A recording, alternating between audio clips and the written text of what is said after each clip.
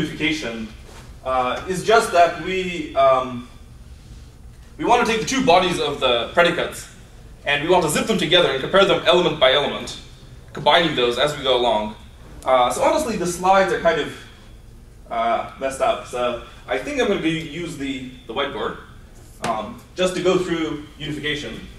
I mean, can everybody see the whiteboard? Okay. And so really, the core idea, thanks, is that, so now we have two predicates, right, which are completely compatible. So we might have foo of x, a, b, and we might have bar of, let's say, b, y, x, right? Or, sorry, foo. So these two, so we've passed the first two checks, which say that they have the same name, they have the same number of arguments. So the next step in unifying is that we just want to zip over the list of body elements, and then we want to compare each one. And so, again, what we're working with are maybe MGUs, right? And so maybe forms a monad. Is everybody familiar with how maybe works here? Like the maybe monad? Okay. And so the nice thing about using a monad is that we get a lot of reusable functions. And in particular, what we want to do is we want to go through it, we want to unify all these subparts, but at each step, the unification sort of may or may not fail. And if any one of these fails to unify, we want the whole thing to fail. And handily, we can do this by using fold-m with maybe. So what this happens is that this basically does a fold, and as it goes along, instead of having a normal accumulator, it accumulates a maybe value. And as soon as it hits nothing, the entire result of fold-m is nothing. So this gives us a nice termination for the unification. And so what we do at this point is we zip these two together, and then we just fold on all the pairs. Okay, and then so now what we have is we have a bunch of cases. One case is if we're matching a variable x against anything. It could be something arbitrarily complex. It could be bar a, b, y, whatever. And, well, we know we have a variable here. We have a term. And we can just assign the term to the variable. So in this case, we just return the MGU, which says x equals this thing. And we return just that.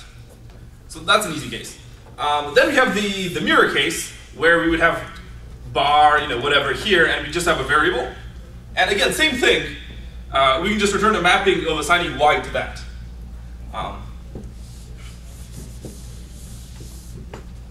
And then the other interesting case would be what happens if we have two predicates, like bar x, a, b, and then bar, so on. So in this case, as you can see, we're sort of back to where we started originally, but sort of nested down a level. And so here in this case, we just unify these two, right? And then combine them. We merge them with the MGU we're folding on, right? And again, if this one fails, then the entire merge, since it's mapped over a maybe, is going to return a nothing. And so that's actually a quick aside about the MGU. So we have our MGU type, right? And what we also want is a way to take two different MGUs. So we have a bunch of assignments for some variables, a bunch for others, and we want to combine them, right? And the way this basically works is that we take all of basically we take all the terms that are assigned on the left-hand side from the left-hand MGU, and we use it to so if we have two mappings, one of which maps x to something, and one of which maps y to something, then so at least in my code I sort of cheated a little bit. I set it up so that whenever I use this merging function, the left-hand one is always guaranteed to not contain any variables from the right-hand one, right? And so given this invariant, what we can do is we can simply merge these, and it's guaranteed to succeed by taking all of the terms here, right, and just replacing, and just sort of applying the MGU to them. So if y is defined to have a term which contains x, right, then when we're merging, the first thing I would do is I would take this term and replace all occurrences of x with whatever it's defined to be, right? And then after that, we can just concatenate the two to get this larger MGU, which is sort of a consistent view of both of these mappings. So that, I think that might have been confusing. So does that, can you follow that? Right? And this is sort of, the idea is basically to update our view of the world to contain information from both. But to avoid potential edge cases, we just have it set up in the algorithm so it never comes up that, for example, x might be defined to y or something. Where are the two coming from? Just are they? Oh, sorry. This is in this case it's a bit of an aside. This is just an operation you can do on MGUs.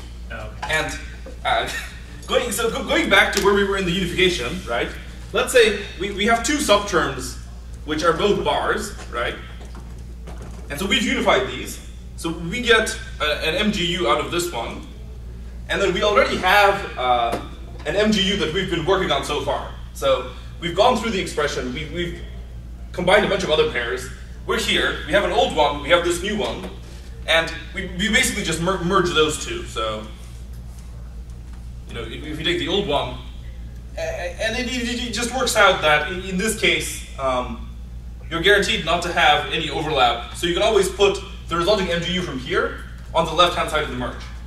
And in reality, we just take this and we map the merge function over this because it's a maybe value, right? And that takes care of our plumbing. So that's the recursive case. So for unification, the recursion is fairly direct, but it has to go through this extra layer of maybe. And then the final case is basically a check. So we've gone through our case. If you've seen a variable on the left-hand side, we've dealt with it. If we've seen a variable on the right-hand side, we've dealt with that. If we've seen two predicates, we've dealt with that. But now we have a bunch of other possible cases that involve atoms, right? But really, there's not much. There's not really much to do with an atom, right? The only thing you can do with it is compare for equality.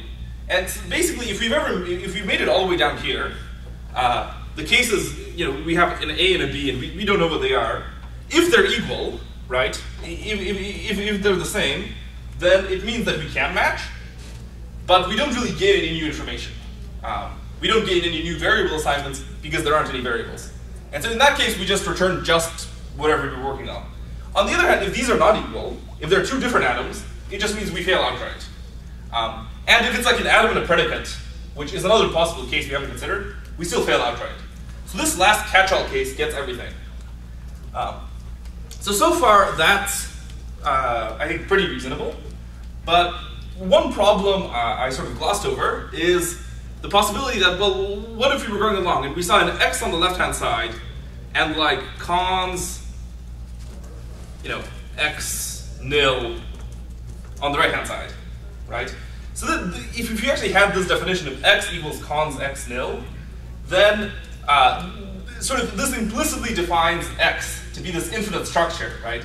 So in theory, you could actually solve this equation and say, well, okay, x is just an infinitely nested list, right? But in practice, this is really no good for actual programming. So to disallow these sort of potential infinite cases, we have to add an extra check. So now, in reality, when we have the case of a variable and something, we only do the assignment if something does not contain the variable, right? We check if the variable does not occur in whatever we're assigning to it. Coincidentally, this is called the occurs check. And if you've ever played around with Haskell and written an expression like, let x equal the list of x, right? The error message actually goes out and tells you, ooh, the occurs check failed. And unless you've played, unless you're familiar with logic programming, it's kind of this completely cryptic thing to say, right? But this is where it comes from. It's saying that it tried to solve for the type variable of t, right? And it had to unify t with list of t, and since list of t contains t, it fails the occurs check and it can't type check. As a cute aside, though, if you're using OCaml, there is actually a tag that supports recursive types like this. So if you ever wanted to play around with recursive types, you could try OCaml and just pass in the dash rec types flag when you're running it. But the reason it's behind a flag is because, on the one hand, it's completely sound, and it makes far more programs type check, but 99% of the programs that do type check under this should have been wrong. And so in practice, it is horribly counterproductive to use this for real programming. So it's not a big loss that Haskell doesn't have this.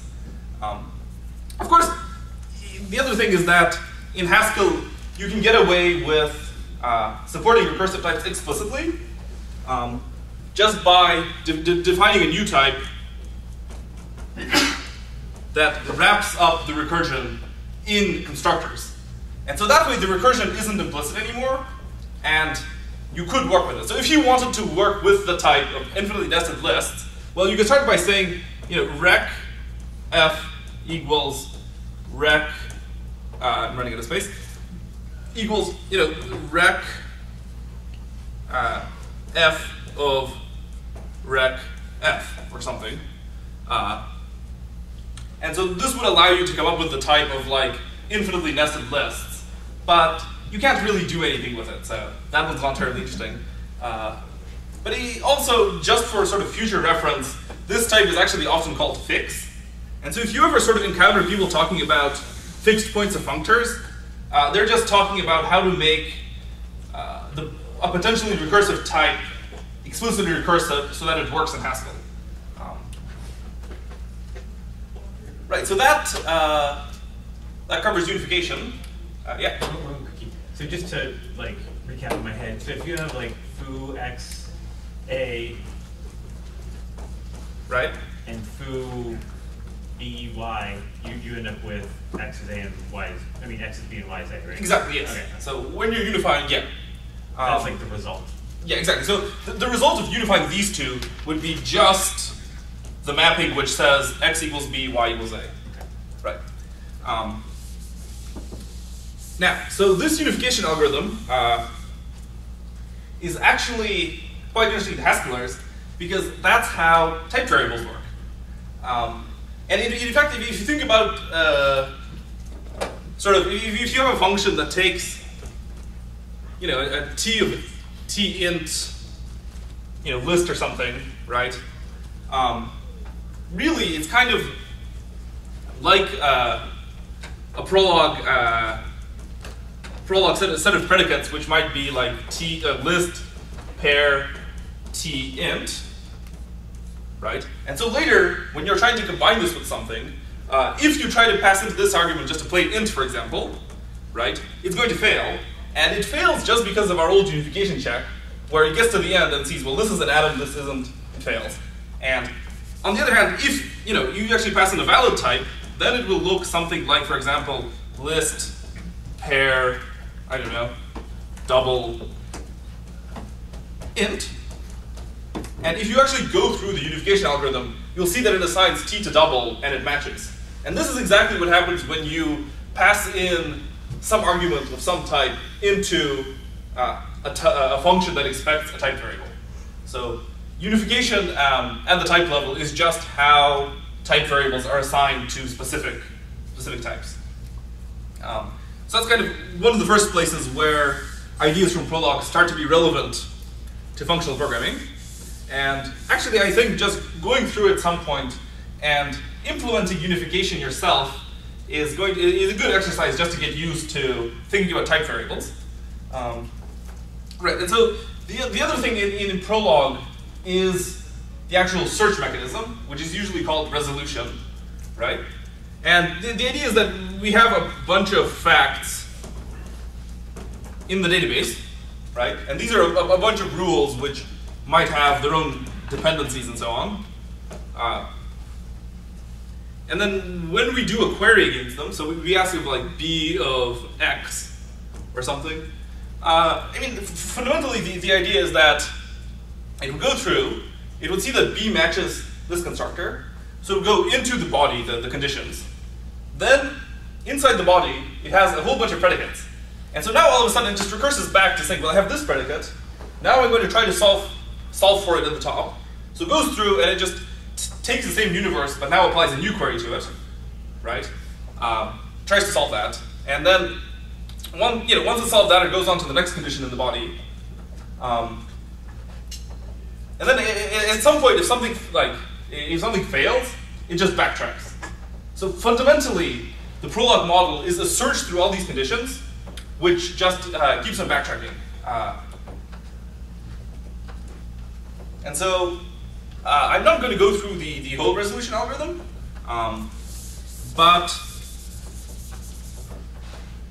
I'll point out the sort of core structure that we have in Haskell for it, where, as I said, the main idea is a backtracking search, right? And the way to think about backtracking in Haskell, oddly enough, is to use lists. And in particular, this is what the list monad does. So is everybody here familiar with it? Or less so? I mean, like, a few people talked about it yesterday in the talks about pipes, for example. But basically, once you start thinking about lists, then it turns out that the whole Prolog search ends up being very elegant to state as a fold M, where the accumulator, the intermediate thing, instead of being a single value, is a list of values. So as the fold is going along, it can either grow more possibilities, or if it hits branches that it can't solve anymore, it gets